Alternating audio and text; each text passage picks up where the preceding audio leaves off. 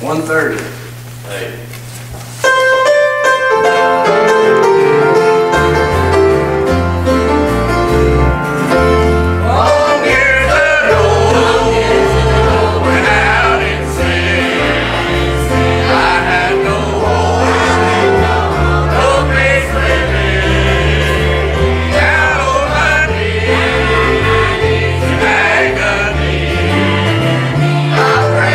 Jesus, and He let me say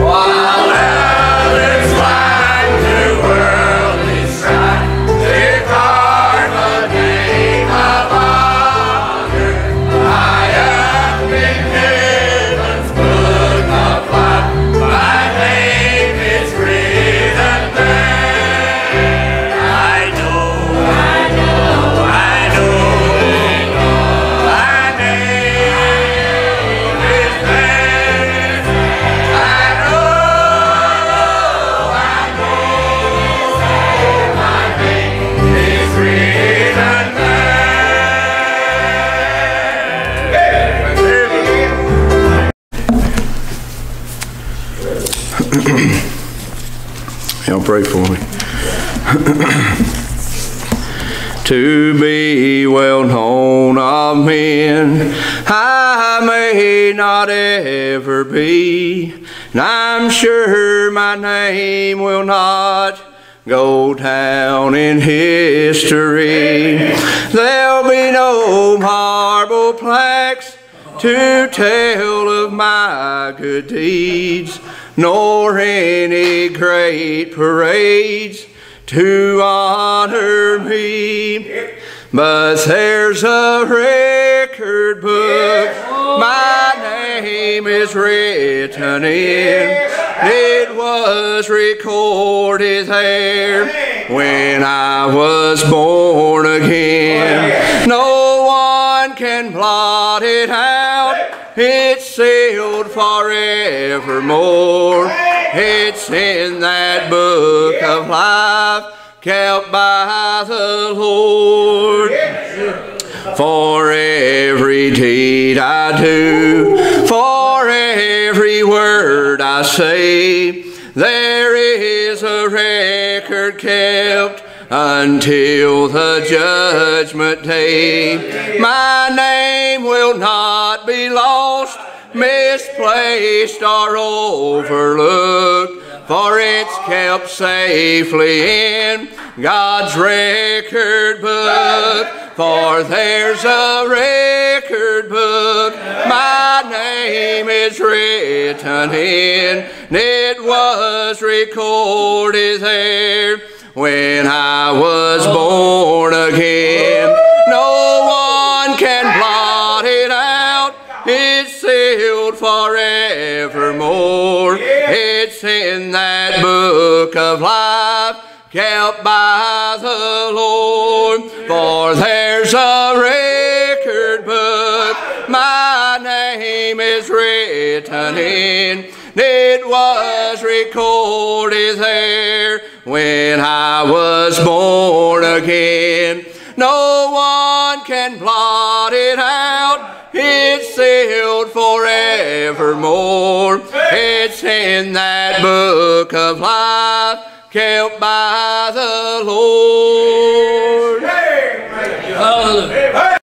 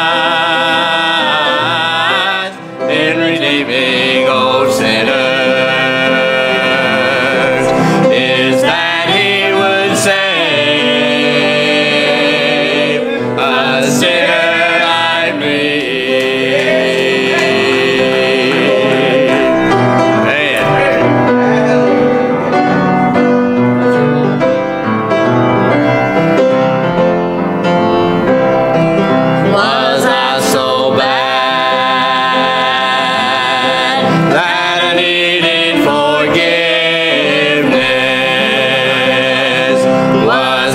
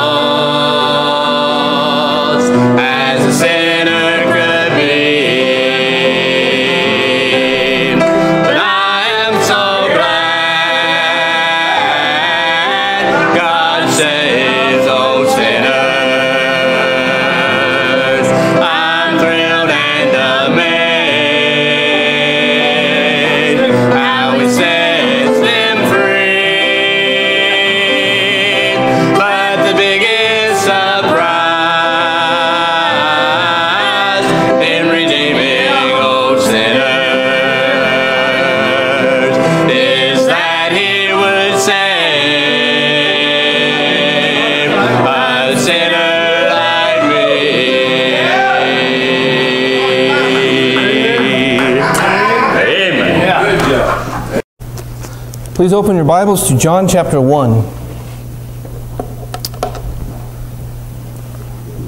神爱世人，甚至将他的独生子赐给他们，叫一切信他的，不至灭亡，反得永生。Now, if Pastor knew that I was going to speak in tongues today, he probably wouldn't have invited me. But I've got an interpretation.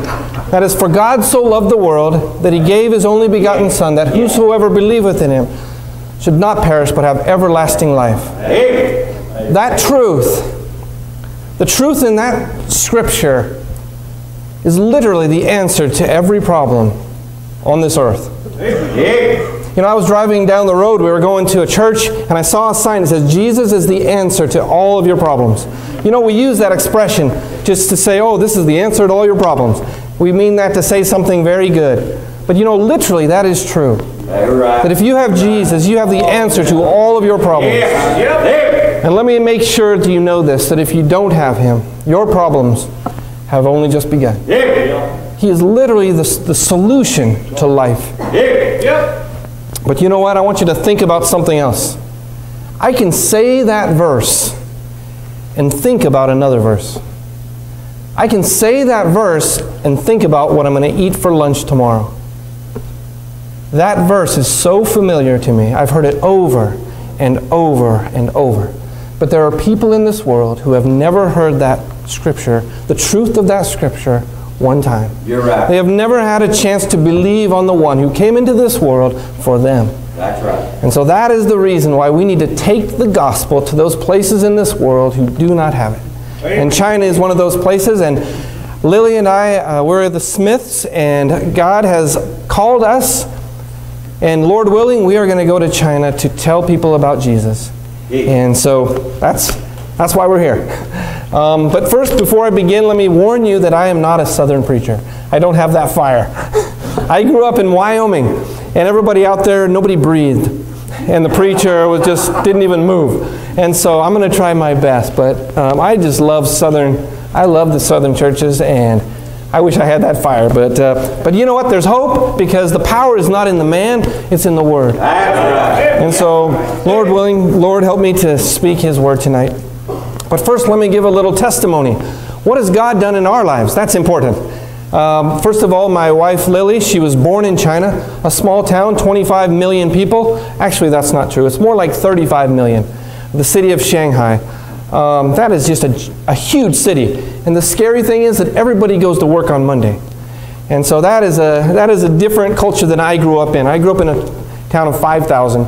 But my wife was born in a family that was into Buddhism. And Buddhism is a terrible, terrible thing. It is not just an idea. It is a demonic thing. It is something that keeps people from the one who created them. And you know what? It's not any different than a person who sits in church and hears the gospel and rejects it. Right. Anything that keeps us from Christ is of the devil. Amen. And so, but God did a work in her life. One of her relatives came to her house, and they told her and her mom about Jesus, and eventually she believed, and God has changed her heart, and she wants to go back and take the gospel to China with me. Let me tell you something about myself.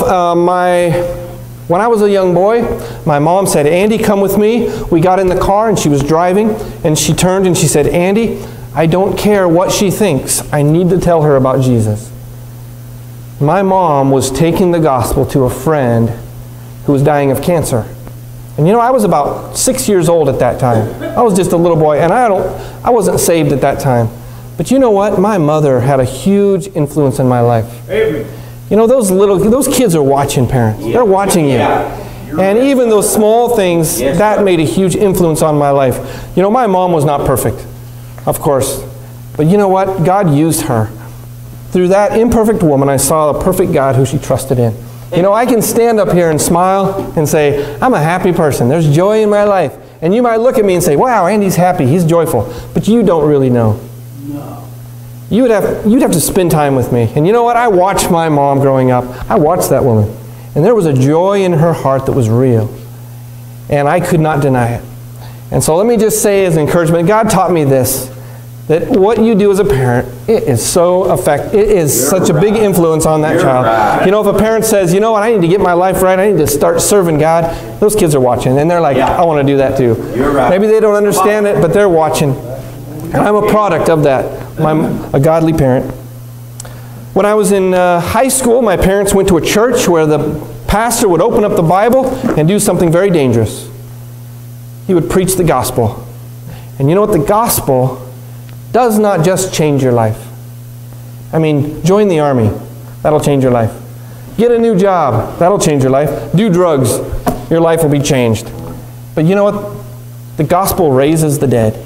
Yeah. You know, when Jesus spoke to that grave and says, Lazarus, come on out of there. Yeah. That wasn't just reviving a person who was just sick.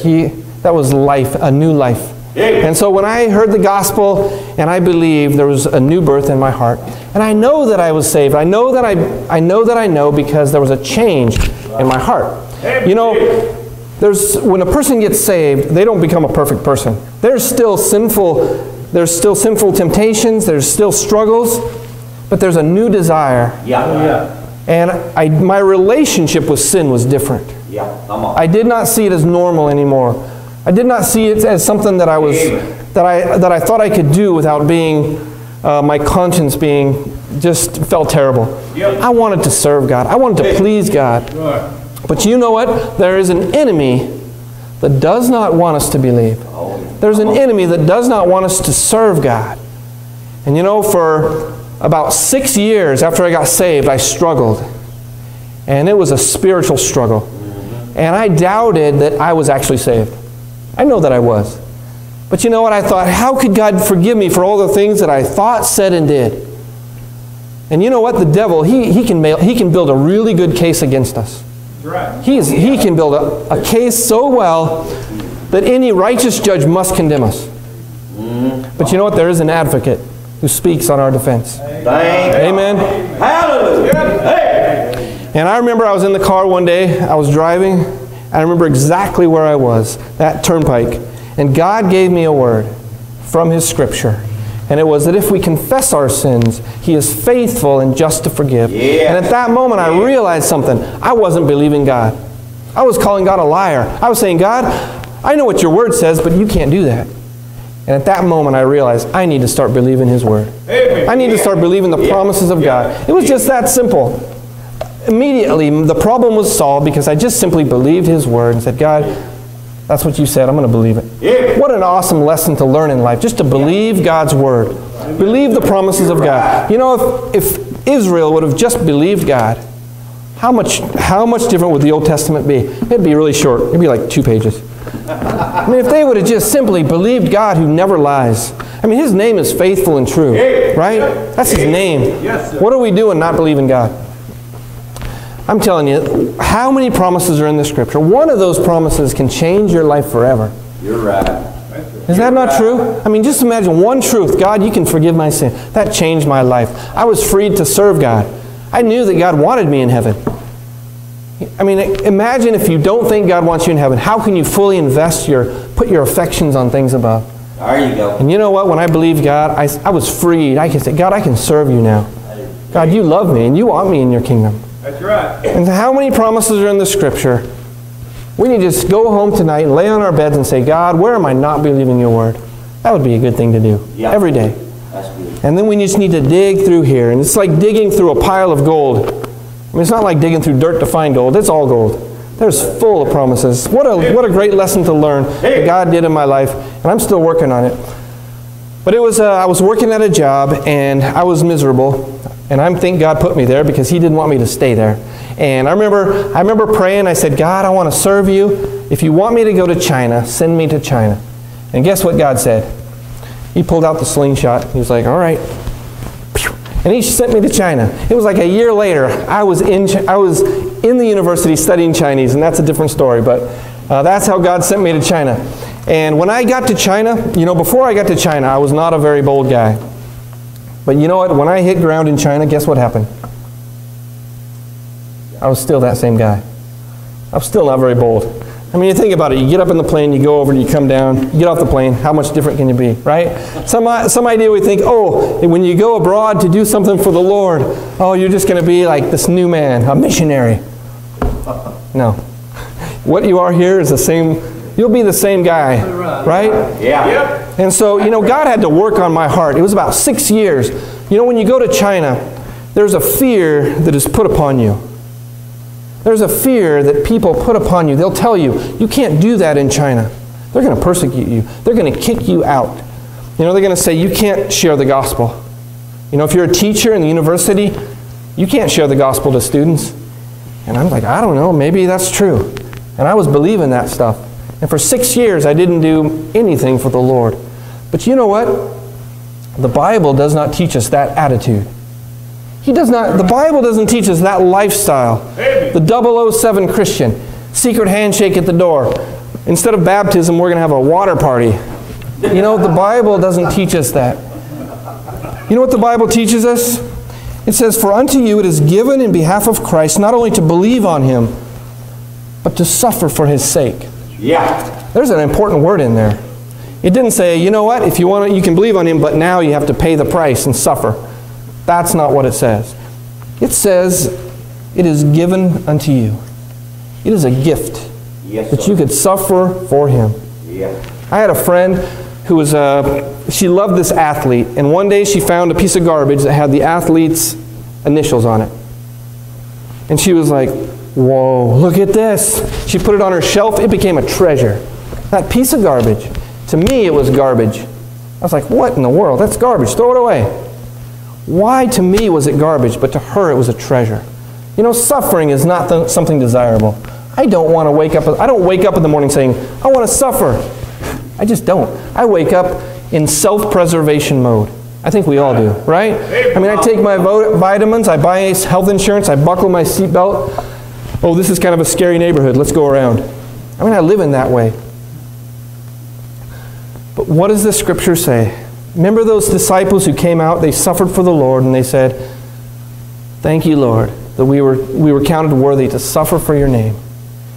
That is the attitude. You know what that tells me?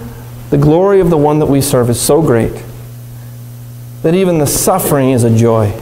Amen. And that is the attitude. If we can take upon ourselves that attitude, what is there in this world that we cannot face? Right? If suffering becomes a joy, we have conquered life. Yes. Right? We just need to fix our eyes on that one. Right? If I look at this world and I think suffering is a terrible thing, avoid it at all costs. If I look upon the Lord, I say, Lord, I want to serve you. Thank you for letting me serve you. And so that is the attitude that we must have if we're going to do something for the Lord. Yes. And persecution isn't just for China. It should be the normal part of a Christian life. If we are living in a dark world and we are glorifying the Lord and living for His glory, we should suffer persecution to some extent. Amen. Jesus said, consider the cost, right? We need to count the cost. That means think about what you might suffer and think, right? We don't want to think about that, but Jesus said you should. Yeah. Right? Amen. So anyway, in China, my wife and I got married, and that's another story. I'm not going to go through all that. But we got married. She said yes. She said no, and I said that's the wrong answer. Then I gave her another chance. She changed her answer, and so, right? That's what happens. Short story, long story short. But in China, there's a problem in the churches. There are some great things happening in China with the underground churches. But when I was there was a problem that really we struggled with, and that is that they're not training the men to serve. Most of the churches you go to, it's probably about 80% women. The guys are in the back sleeping, or they're not even there. And so, maybe the wives are up there pastoring the church.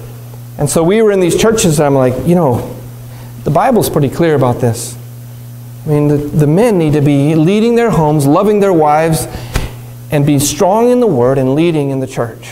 And they looked at me and said, that's your culture. I was like, let me check again. And I go back to the Word, and the Word would not let me go.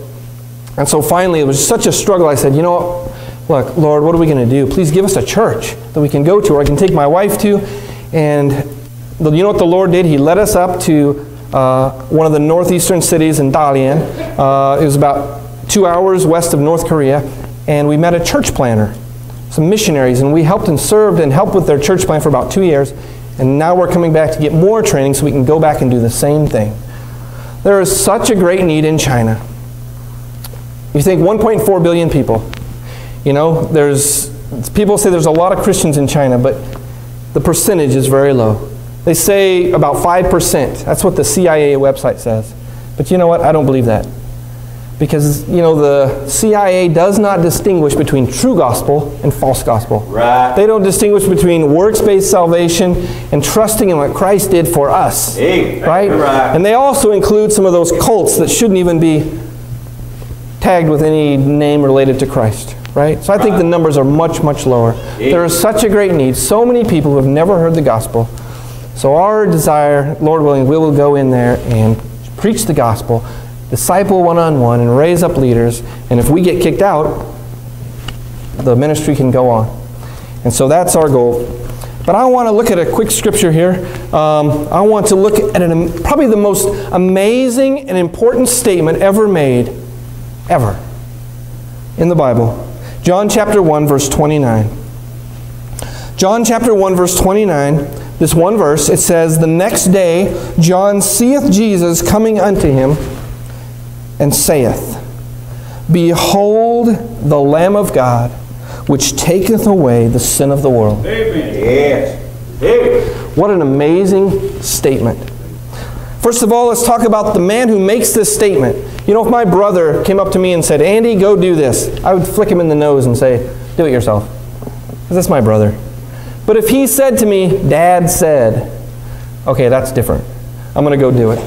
Right? The authority makes a difference. Yeah. You know what? Right. Let's look at the man who speaks here. John chapter 1, verse 6. It says, "There was a man sent from God." This is John. This is God's prophet. This is God's delivery boy. He's delivering God's message. This is not man's message about God. There's a lot of opinions about God out there. But this is God's message to man. Don't tell me God doesn't speak. He speaks. Not only does he speak, but he sent him. He came into this world himself. "Behold the Lamb of God, which taketh away the sin of the world." Amen. There's the man, the person who speaks. What about the picture in this thing? The Lamb of God.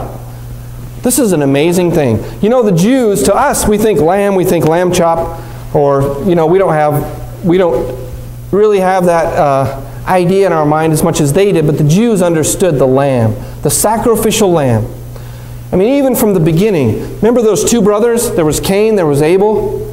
God told them what to do, and then Abel, what did he do? He said, "God, I want to worship you. Don't get me wrong. I'm going to worship you, but I'm going to worship you in my own way." So he goes, gets his vegetables, and he offers them to God. And what does God say to Cain? "Yay, yeah, I'll accept that. You're sincere. You know, you're trying hard." Is that what he said? No. That's not what I want. Rejected, right? Amen. And then Abel, he hears what God says and says, "God, okay, you want the lamb." And by faith, don't mistake in that. It was by faith. Faith did not begin in the New Testament. Salvation has always been by faith. Hearing the Word of God and then responding. His actions showed his faith. He wasn't saved by works. Nobody can be saved by works. But he heard the Word of God. He didn't understand completely, I'm sure, because he didn't have all that we have. But he said, "God, this is what you want. I offer the lamb." And what does God say? "That's what I want." And it wasn't the thing itself. It was what the thing represented. When God saw that lamb, he was smelling that savor of the one who would to come and die on that cross. Amen. Amen. Right? It's the lamb. And there are some people even today who are going to church and they are saying, "God, I'm going to worship you. I'm going to worship you, but in my own way." And they're bringing their own righteousness to God and their own works. Oh man, that is a scary thing. There's only one way that we can come to God, and that is to Christ. Say, "God, this is how I come to you. I offer him up to you." And God says, "That's how I can forgive you," because he is the Lamb of God, the spotless Lamb who was crucified for us. Amen. And then all through the Old Testament, we see pictures of the Lamb, right? We see Abraham saying God will provide himself the Lamb. And God provided the Lamb himself. He is the Lamb. He is the one who came into this world. He provided. And then we see the Passover. And there's some interesting things about Chinese culture. The red around the doors during the New Year. They say if they do that, their crops won't be destroyed. That's very interesting, by the way. And then we go up to John the Baptist. This is an amazing point in history. This is amazing. John says, okay, all those pictures in the Old Testament, guess what? Look over here. There he is. Yeah. This is the Lamb. This is a shifting from picture to person, right? If my wife didn't come today, I would pull out a picture and say, here's my wife. See her? But when she walks in that room, I don't need that picture anymore. I say, behold my wife, right? What an offense if I pushed her aside and said, look at the picture, right? That would be ridiculous. The picture is no longer needed. The title stays. I mean, look in Revelation, the Lamb of God. He'll be on his throne, right? But the sacrifice of the animal is done. The one who it represented has come into this world. That is the picture. The provision here that taketh away the sin of the world. I mean, this is it. This is the solution to all man's problems. You know, man knows there's a problem, right? I had a friend who was a Chinese friend, and he said, Andy, I heard you're a Christian. I said, yeah. And he said, I'm not. I'm like, why not? And he said, because if God is so good, why is the world so bad?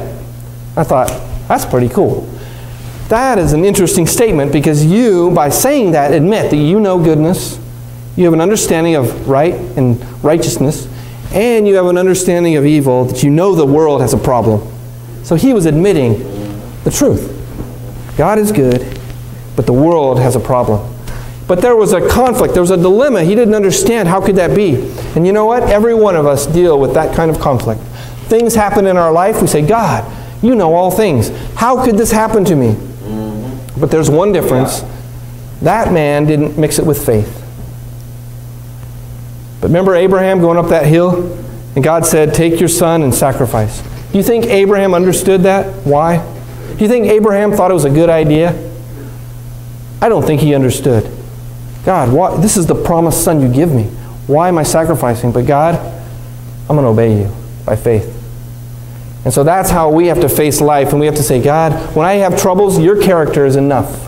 I'm going to trust you. But the world knows there's a problem, right? And we try it in every way. Philosophy, that's ridiculous, doesn't solve anything. There's psychology, that's even more ridiculous. The deceitful heart. We're going to ask the deceitful heart, what's the problem? Yeah. Think how ridiculous that is, right? That's like going to the lady, the fruit seller in China, and saying, is the fruit good? She always says yes, no matter what, right? The heart. If I ask my heart, Andy, do you have a problem? No. Am I better than you? Yeah. My heart always tells me good, good, good. I can't trust my heart. I need an outside source. I need that lady that walks up and takes a bite and throws it down and goes to the next fruit seller. I need somebody who knows all things and is always faithful and true. Right here. The Word of God. And the Word of God tells us the problem. Right? It's the heart. Sin has separated us from God. And Jesus is the solution. He is the solution. We can go to everywhere in this world, any part of this world, to the ends of the earth, and we have something. The solution to your problems. I can go to every Chinese person and say, believe in Him. Your problems will be solved. You'll have life eternal with God. What a blessing.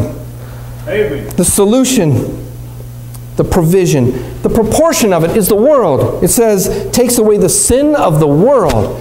Think about when this statement was made. This was in a time when Israel was thinking, God loves us, all you outsiders, nah, nah, nah, nah, nah. God's going to destroy you and save us. That's what they thought. Right out of the chute, John comes out and says, behold the Lamb which taketh away the sin of Israel. No? The sin of the world. Yep. Did they miss it here? I mean, there it is right there. God has a planned salvation for the world. What are we doing? Not taking the gospel to the world. John didn't finish the job, by the way. And the last thing, and this is probably the final one, the most important that I want us just to think about tonight as we go home, that is the proclamation. The proclamation. John didn't just sit there and look at Jesus and say, oh, that's cool. Everybody was looking at John. I mean, he was a weird guy. He's got locusts in his teeth. He's got honey in his beard. He's got these clothes that are really weird. Everybody's looking at him. And he's like, behold, look upon Jesus and believe, the Lamb of God. Revelation chapter 6 tells us something that I think should just keep us awake at night. There is a day where every person in this world is going to behold the Lamb. Amen. Everybody is going to look upon His face. Right. It says in Revelation chapter 6, verse 15, 16, and 17, and the kings of the earth, this is when the Lord comes back to judge, by the way. And there is a day when He is going to come back and judge. You know, we live our lives as if there is no judgment, even as believers. We live in this haze. You know what? I'll tell you why I don't enjoy watching movies. I mean, even if it's a Disney movie, I cannot feel comfortable watching it. You know why? Because it gives us a picture of a world where there is no judgment. And that is just not true. There is a judgment that is coming upon this world. And every day that goes by, that day is just closer. And there are people that are going to be shut out of the kingdom of God. That day is coming. Yeah. I don't want to put in my mind a happy world where there is no judgment, because that is a false idea of reality. Right. In Revelation chapter 6, verse 15, 16, it says, and the kings of the earth, and the great men, and the rich men, and the chief captains, and the mighty men, and every bondman, and every freeman hid themselves in the dens and in the rocks of the mountains, and said to the mountains and rocks, fall on us, hide us from the face of Him that sitteth on the throne, and from the wrath of the Lamb. On that day, they will look upon the Lord's face. And that will be a day where they will look upon Him, not as their Savior, but as their judge. Right. Right. You know, Noah, he spent 100 or more years, 120 years building that ark. And there was a day, salvation, the message of salvation was going out. But there was a day when that door shut. And that day is coming. As the Lord is faithful, that day is coming. But it hasn't come today. And so there is a day, even today, there's an opportunity that we can still go to those people who have not believed and say, behold the Lamb. Amen.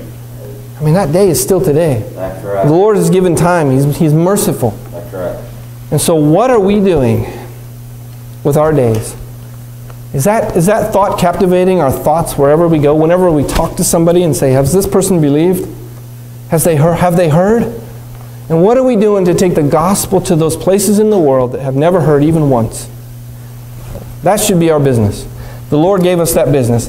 He gave us the command, and the command is enough. You know, we don't even have to understand it. But the character of God and the authority of God is enough to say, God, I'm going to do it because your character, your authority, I'm going to go. Amen. But that's not all. The Lord gave us a reason. He says, lift up your eyes and look, the fields. There are people ready to believe. All they need to do is hear. And so what are we doing? Have you looked upon the Lord and believed? Trusted in Him? And if you have, are you proclaiming? Amen. Heavenly Father, thank you so much for your word. Lord, your word is true, and it, Lord, helps us to see clearly in this world what we should be doing in this. Lord, it gives us joy, Lord, that you have removed sin. You've removed that which separates us from you. Lord, thank you so much. Help us to go out and proclaim. We ask this in Jesus' name. Amen. Amen. Amen.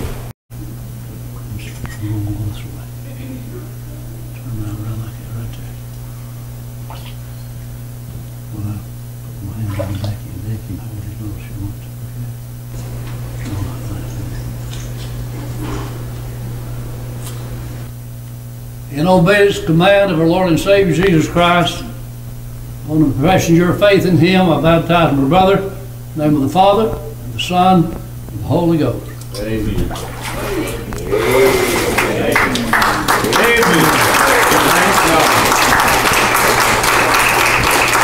Go away. You take the time.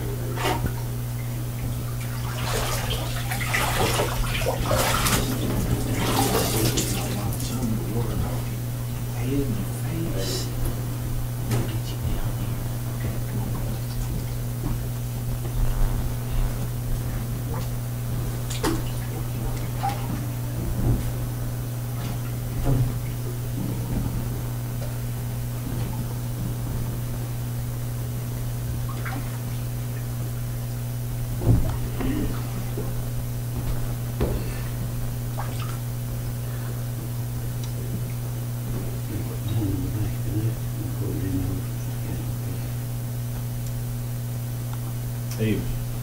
In obedience to the command of our Lord and Savior Jesus Christ, on the profession of your faith in Him, I baptize my sister in the name of the Father, and of the Son, and of the Holy Ghost. Amen.